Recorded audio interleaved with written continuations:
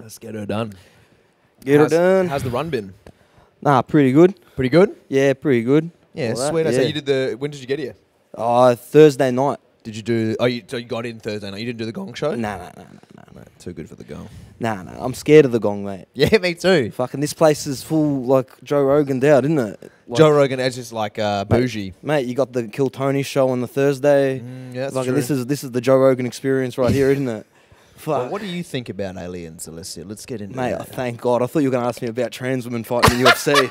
I was like, fuck, you better not ask me about it, mate. That'll get too real. You know what? You and I are both all for that, and we know. We don't need to cover 100%. 100%. Yeah, let him get in. Yep. Let him have a bang. Anything to improve women's sport, mate. You know, Absolutely. you gotta get around it.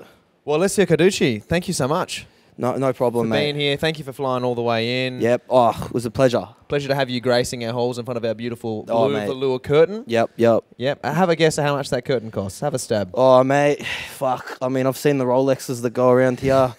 Fuck, I'm going to assume like 40K. Yeah. You'd be way under, brother, but yeah, that's all right. nice. You get a few more guesses before the interview's over. Turns into Price is Right halfway through. Yeah, exactly. Get out. You got a new car. If you What is your heritage, brother? Because I was searching the internet and Oh, I couldn't pinpoint you down. Where's your papers? Show me your papers. mate, old man's Italian, and Oh, then- yes. Yes. I mean, I suspected, but I didn't want to get Yeah, into yeah, mate, if you it's gotta- Sicilian or if it's Italy. Nah, fuck that. Nah.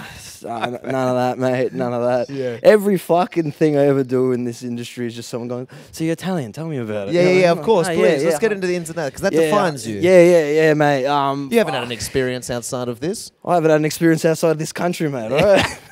I'm What? true blue as they come. Well, that's what I wanted to get into as well because your latest show is You Think You're Better Than Me. Yeah, did that at the comedy festival. Yes. And which, I mean, the name alone, like that really jumps out at me. I'm like, you think you're better than me? And Yeah. you have one of the greatest comedy posters I've seen in a long time. Oh, thank you. I appreciate that. With you as like a windshield cleaner at the traffic lights. Yep. With the bottle. It was great. I mean, Thank you. tell me a little bit about what that show was about, man. Because as a punter, just seeing it, seeing the poster, seeing the name, I was already intrigued. Oh, basically, look, the show was fucking full restarted, all right? Because, like, see, I don't know. I wanted to try and do, because, like, basically, I feel small, yeah? Okay. And I'm a small guy. Mm-hmm.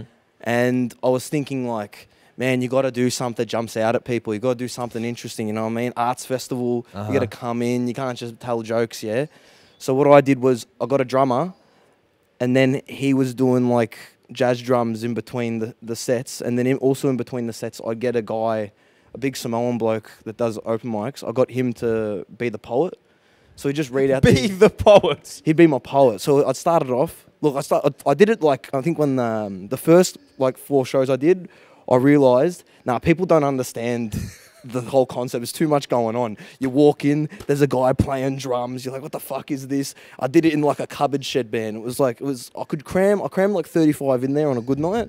But if I had 5, it felt like it was for 5 people. You know what I mean? You gotta sell yourself accurately. You know what I mean? Of course. And then like, so you'd come in and just be a guy playing drums, and then I'd get this Samoan guy come out. Sometimes I think halfway through when OJ died, I got him to wear a balaclava at the start and then play like a OJ tribute. You know, play that, what was that song? You know, it's been a long day without you, my friend. Yeah, Oh, yeah. yes. Play that out. Rest in peace, OJ. Oh, 100%. Greatest athlete. Think about it. Who else has been concurrently top of the film industry Airplane? and athletics? You know what I mean? Yeah, absolutely. Fucking running gun, whatever the fuck. The Naked Gun. Naked gun. There you go. Yeah, there you go. He was the running gun. Oh, Mate, goodness. running gun, driving gun, F1, whatever. He's got it NASCAR, all. V8s, mate, he does it all. So man, you're getting outside the box. That's what I'm getting of. Is you don't like to come at people with the straight hackery. You like to get outside the box and give a unique experience. I've seen some of your stuff online, and you seem to like just whatever's unique and what's real in the moment. You know, you got some great crowd work stuff, but it's never. You don't like. It just seems like you don't like to just be conventional. You're like, nah, we gotta do something a little bit different. Yeah, because you try to do that, don't you? You try to be like, oh, be a little different, that'll be good. Of and course, then you're doing it, and then you do it at, you know, doing it at the club, and then sometimes it's like, oh, mate, it's genius what you're doing. And then other times it's like, can't. What the fuck was that? Like, this is the, like, fuck, man. Like, there's been some horror shows. You go out to a footy club, they give you, you know, you get Please 15 tell me minutes. some of these. People love hearing the bomb stories. Oh, mate. I got and I full salute you because going out on a limb. Look, I'm a little bit more physical, so sometimes when I'm doing the act outs and you're bombing, it hurts a little bit more. Yeah. But if you've got a Samoan slam poet and someone drumming and you doing weird shit, that bomb would just feel like out of this world. So tell me about it. Like I'm not doing that all the time. Like that was just purely it's an art festival. I'll do that. Like standard, I'm just doing bits and that. You know what I mean? But like we were doing this. There was this shocker gig. We did this gig that was like 5 hours out of Victoria. So it was, out of Melbourne. Sorry. So it was like on that South Australia Victoria border around there. And then we drive all the way out there. You know, like you drive so far, it's like like cars die on the side of the road. You know what I mean? Like it's like no one's ever fixing that. That thing's fucking done. But fucking like we're out there, and then it's a horror gig. Yeah. Like it was one of those shanty pubs, you know what I mean? Okay. Like one pub town, but it's not really a town. It's just like there's like 100 farms around it. This is where we're all going to meet up. Right. And then we're like the event for the month or whatever. And so, there's about 50 people, probably a smaller hall than this. And then there's this guy in the front. All the lights are off, you know what I mean? It's like this. You can't really tell who the fuck's heckling you. There's someone in the front left, and they're heckling the fuck out of everybody. Right. They won't shut the fuck up. And no one's policing this. Oh, no one's really policing it because they're just like, you get on with the show, mate. You're going up there. And then the host is on, and he's up there. He's a good really good comedian. And he's fucking trying to sort it out. He's organised the whole show. And the guy won't shut the fuck up. Eventually, and he's a pretty clean comic. And he's pushed him to the point where he's going like, oh, shut the fuck up. You fucking restarted. You know what I mean? Yes. And he keeps going. I get on, and I'm like, mate, fucking hell, you got to shut the fuck up. You slam him a couple of times, then you think like he's just going to keep going. Yes. No one's going to tell him to get the fuck out. Yeah. There's nothing I can really do. I had to do 10 minutes, and then you go through that first 3, and then eventually you just go, like, I'll just push through this. Yeah, steamroll it. Steamroll. Just go through it. Most of them are enjoying it. We'll just have to ignore him. That's all we can do now. Another person gets up, same thing again. And then there's someone in the back, they're going like, mate, you did a good job there. Fucking hell, mate. His parents shouldn't have been allowed to breed. I'm like, what the fuck do you mean? Oh, mate, wait till they turn the lights on. And then this guy was just like a full incest baby. Oh, no. Yeah. No. Yeah. You could visually see it. Yeah. You could see the inbreeding. Yeah. So what can you describe this person? Oh, mate, like, you know where your eyes are meant to be? They weren't where they were meant to be. Like, mate, it was fucked. Like, man, and then you just got the hostess up there being like, I fucking called him restarted. Yes. Oh, like, mate, it was... Oh. He thought he was watching TV. He didn't even know there was a show. He was trying to change the channel. He's like, mate, why isn't it working? Oh, mate, it was brutal. And then, like, someone comes up to me, like, one of the publican or someone comes up to me and he's like, mate, he's a menace. But you know what the best thing about him is? He'll do the work of 10 sheep shearers, but you don't have to pay him the price of one, mate. You're like, fuck. It's like, I think Dan said it was like reverse NDIS. You know what I mean? It's like fucking brutal, cunt. It's fucking brutal. And what is this town? The hills have eyes. Nan Daly, brother. Going out this poor town, mate. It was fucking shock. Like, you go on like one of those long drives, you like, cunt, there hasn't been anything worth looking at for 3 hours. Like the person who told me, like, yeah, guys, get up in the car, meet us there. We'll bang a gig out there. We'll bang another one out fucking hour away or something. And we're like, all right. He's like, mate, enjoy looking at the silos. They're bloody beautiful. Not ironically, you know what I mean? He's just, I love looking at a couple Some of the best silos in all of South Australia. Some of the best. They got murals on them, mate. They're fucking beautiful. This is what I want to know as well, because people do say these band gigs, you learn from them, you grow. I mean, how are you growing from that gig? Some gigs are so bad you can't grow from it. You've just wasted your time. No, I got paid. Oh, yeah, sure. But I mean, in those situations, how do you improve from that? You know, what do you build from that? What's the next gig? Nothing. Yeah. Nothing. If you go up there, you didn't die, you go, all right. That's it. That was it. Yeah, that's it. Like, you're not really going to learn anything from that. I abused an inbred guy at the end. Yeah, that's it. You just go like, all right, yeah, okay. I'll live with this shame for the rest of my life, and that's it. Well, I want to know as well, because I like to know comics in the industry who you look up to and stuff like that. I saw online you seem to have a bit of a special relationship with James McCann. For my money, one of the best comedians in Australia. Tell me about your relationship with him and what's the go? Early on in your career, you guys met. What happened there? Oh, no, it was in COVID. I was posting up a lot of videos that were probably pretty restarted, and then he was taking a liking to that. And then we're hanging out. He did my podcast. I'll do this podcast where I'd get someone to sit on a forklift, and then we'd interview him. Okay. Yeah, working man's Game of Thrones chair, you know what I mean? Like Iron Throne, you know what I mean? Yep. And fucking, I don't know, we're just hanging out and then just get along. And then eventually he thought it would be funny to be like, I'll be your manager and I'll book you for gigs, I'll take a cut. And then that was basically the running joke. And so is he today? Mate, it's either he's my manager or Wolfie. They're fighting over. Oh, you know my what I mean? goodness. I got 2 dads. Fucking, it's 2024. You got to get used to that shit. You know what I mean? I think the inbred guy had better parents. I think he had better management than you.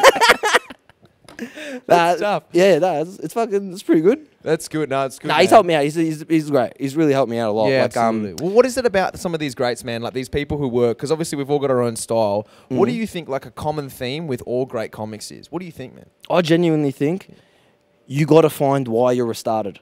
Yes, okay. You know what I mean? That's your gem. What's weird about you? What's off about you? Oh, man, that's the whole thing. I'm trying to figure it out. I know sometimes it's obvious and then sometimes it's not. And then that's the whole thing. I think finding out why you shine as a full restart is the gem inside you that the world needs to see. You know what I mean? Yes, okay. Like, think about everybody that's like actually like doing it and they got something that's like, they got a fan base, or they just, whenever they're talking, they're able to have that gravitational pull. There's something about them that without a microphone and a stage makes them a freak. But that's the thing that's making them explode at the time. You know what I mean? Okay, yeah, okay. That's interesting. I've never heard that answer. Like, think about, like, you know, even cunts that just all they talk about is pussy on stage.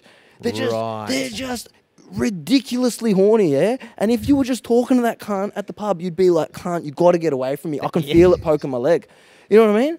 But on stage, you're like, this is on stage, it's like, yeah, there's a little bit nuance to this. Actually, yeah.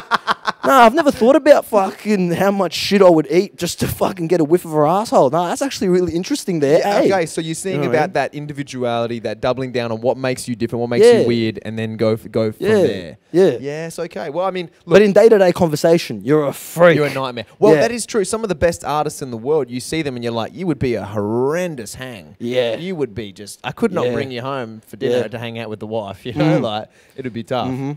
Oh, that's good, man. Well, what's some of the goals you set early on in your comedy career when you started? How long have you been doing stand-up, first of all? Like between 7 and 8 years. Yep. Yeah. And what were some of the goals that you set early on when you started versus goals that you have now? Oh, I reckon... you start off basic. You go like, I just want to be able to do 5 minutes. Yes. Then you do that. Then you're like, I'm actually the best. And then you find out you shit again. And then you do that for about 4 years.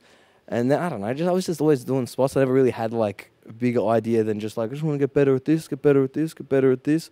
But then, like, I don't know. At the minute, I'm kind of in this position where I've thought like, well, in the past year, I've been thinking like, I've got to do something. Like, I've got to do something insane. I've got to do a big shift for myself. Okay. You know, and like, I'm a Melbourne guy. Lived in Melbourne my whole life from northern suburbs. But then I was just thinking like, I want to change it up. So then like, end of July, I'm going to move to the UK. I had some mates do that move. They've enjoyed it. Yep. I'm like, just try it out, something different. You know what I mean? I've just heard, the UK is just Melbourne on steroids anyway. It's the same weather, same sort of shtick. Yeah, nice. And so that's in July, did you say? End of July, yeah. End of July. Yeah. Oh, man, so this is like the last month with us. Yeah. So this was actually, this only happened because fucking me and Wolfie were talking and he was like, man, you've been in the lounge, man. How was it, man? I went like, I was all right, man, but no one to party or anything. He's like, man, that's not WA, man. I'm like, you got to bring me down with Rosario then, mate. So I could tee up the trip. And then it was like a month of him saying, I'm teeing it up. And then we didn't even know what was happening. Then and he's pulled it off. He pulled it off. And eventually got something. My God, he is a good manager. He's actually made it happen. 100%. In WA, he can do stuff. Yeah, that's every true. Other state. He's a bit of a mover and shaker. And then he's banned from every other major venue in the country. Oh, that's great, man. Well, listen, what's some of the advice you had early on? Because it seems like you were just doing your thing and people are noticing it and admiring sort of what you're doing as you're going and going. Because I think that with stand-up comedy, a lot of people start to see the tricks. If you do it for a bit, you start to see, okay, they're doing this style, they're good at that, and you can admire it. But what comics after a while start to really admire is someone just being authentic and honest on stage with whatever they're doing. So was that something that was advised to you, or has that been something that you've always felt that you needed to do? Nah, I don't know. I never really had that much. I don't feel like I've had that much trouble just like letting it go on stage. You know what I mean? I felt really comfortable expressing myself on stage, especially at like, shitty gigs. You know, you need 20 people. You go, I'll just do whatever. This is good. Like that's such a good feeling. You know what I mean? When you go like, oh, this gig that when you're starting out, it's like, this is important, and then it actually means nothing to you. If you just bombed your guts out for 8 minutes, be like, oh, who gives a fuck? Everyone here is like, yeah, it's all good. Whatever. You know what I mean? You got the pass now. When you get the pass to just bomb your guts out, that's when I think you actually get to have like a little more creative freedom. Yeah, the flow comes because the stakes aren't too high. Yeah, so you actually just chilled out. Whereas like, you do a gig where it's like, oh no, this is important, I should do well.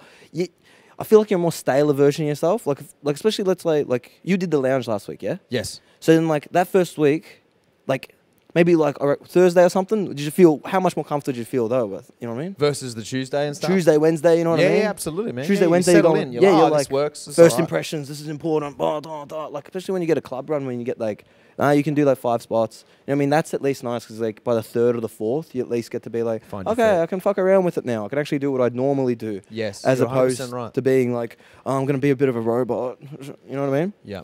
But like, I reckon actually the best advice I've got was probably too inside baseball, but like, someone once talked, because I used to think like, no, you got to show, like you do the gig again, and then you got to show the promoter and the booker that like, no, I've actually got more minutes. Like you can actually, I've got actually so much range.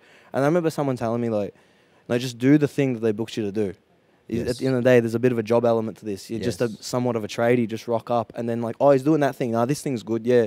And if it doesn't work, they're gonna be like, oh, it doesn't matter. I think it's good, blah, blah, blah. Yes. You know what I mean? Show them you're a consistent product. Yeah, like be that just professional element, you know what I mean? Absolutely, Which is yeah, something yeah. that no one ever really drills into you, like No, we're always trying to just express ourselves and Yeah. show that we're the big Yeah. dog. We've got it all to go. be the best hang, be all this, and then like, you know, but then sometimes a bit like just bring it in a bit, you know what I mean? Yeah, absolutely, man. Mm. Oh, that is good advice. That's sweet. Mm. Well, where can people find you on the socials, man? Alessio Carducci, is that yours? Yeah, that's me, man. You nailed That's it. me, man. I got that name. You nailed it. Not Yeah. even Alessio Carducci won. Nah, mate. I didn't have that Tom Smith problem, you know what I mean?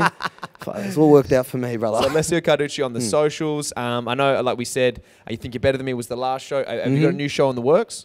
Yeah, I got this show. I reckon it'll be all right. What I'm going to do is, because that's what I like the idea of. It's like it's an arts festival. Then you just fuck around with it a bit. Because the drama and everything, the whole thing was meant to be a piss take. Like I got this one. I reckon it'll be funny, where you just do a normal show for like 40 minutes. And I want to have an art easel, and I just want to keep pretending I'm painting on it, whatever, and then pretend I'm painting with whoever's in the front row, and constantly make a little bit of a jab at it. Then in the end, just massive dick and balls. I reckon, and Every show. every show. Is it a different dick and balls each How time? good would it be? But how? Yeah, that'd be actually pretty good. You get like a curtain, and then Yes. at the end of the show, I pull it back, and then it's just all the dick and Wow. balls, man. The final show. Yeah. Extra charge because you got the No, big because it's dick. an art gallery now. The big dick reveal. Yeah, 100%. 100%. Or the last show, you do like a fucking Oprah giveaway. Everyone's got one under their thing. You get a dick and balls. You get a dick and balls. Where do we sign up? This is Oh incredible. man. I mean, $20 tickets if you buy them, but there'll be promos. Alessio Carducci, ladies and gentlemen. There he goes. Thank you, everybody. That was secret. Thanks, man.